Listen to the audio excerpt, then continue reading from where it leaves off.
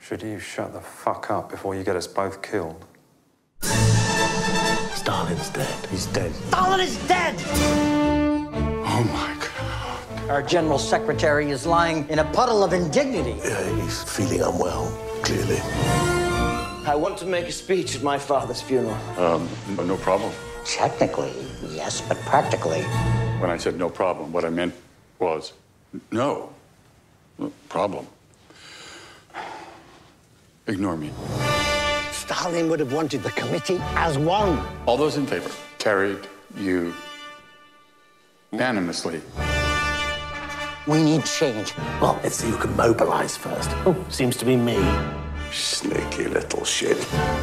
The race has started. We need to start putting together a plan. How can you run and plot at the same time? I have no idea what is going on. I'm the peacemaker, and I'll fuck up anyone who gets in my way. Come on! Play better, you flattering fannies! Get it! Give it!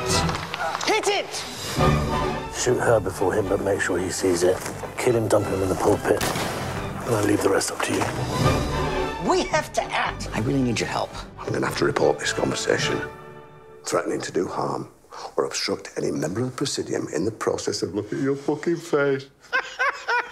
I took Germany. I think I can take a flesh lump in a waistcoat. No matter what happens, I will never let any harm come to you. I may as well just shoot myself like mother. Jesus Christ. Did Coco Chanel take a shit on your head? No, he did not. Stalin will be loving this.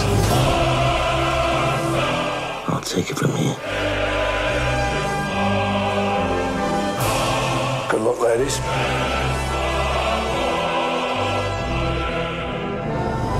You know, all of you can kiss my Russian ass. Don't worry, nobody's gonna get killed, I promise you.